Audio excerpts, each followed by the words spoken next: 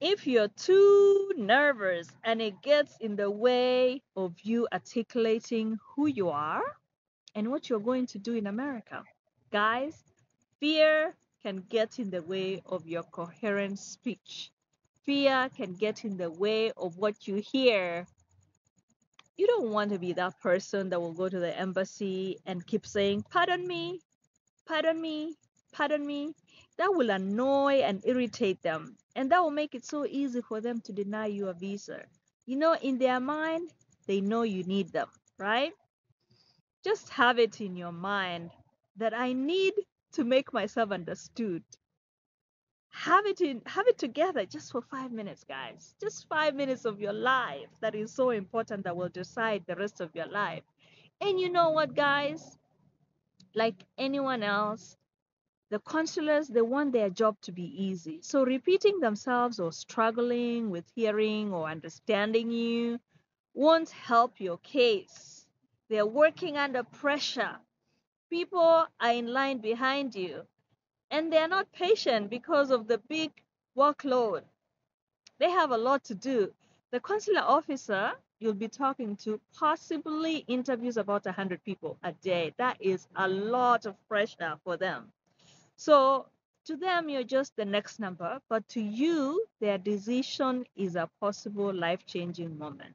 So don't let your nervousness get in the way of your dreams. And I can understand, a lot is at stake, but know yourself, know yourself. If you're prone to nervousness, practice relaxing methods to calm your nerves. Start a week ahead of time. Listen to calming and relaxing music every day for a week for your interview. Pray, meditate, and don't forget exercise. You have no idea how just taking a walk daily, running or going to the gym, it takes off that edge. It relaxes you. But the best thing is prepare for your interview. Know your school facts, know your sponsor, know what is in your I-20. Prepare for questions and practice with your siblings, with your friend. I'm going to drop a video of possible interview questions. And like I always say, don't memorize, but know your storyline, practice. Don't forget the embassy is allowed to give unlimited student visas per day. They can even give 1 million visas. So this visa right here in front of you, the possibility is unlimited. So if you don't get it, guys, it is something that you did not do. Seriously. Most likely, 99.9% is going to be your failure. But prepare, prepare, prepare. Don't take it lightly. It's only going to be 5 minutes, but you want your story to come out as naturally and authentic as possible, right? Tell it to your brother. Tell it to your cat if you don't have your brother around, if you live around. Tell them about the university you're going to go to. Tell them about um, the reason you're going there. Tell them about your course. Tell them about your job prospects. Tell them about how you're funding it. Tell them about what your sponsor does, right?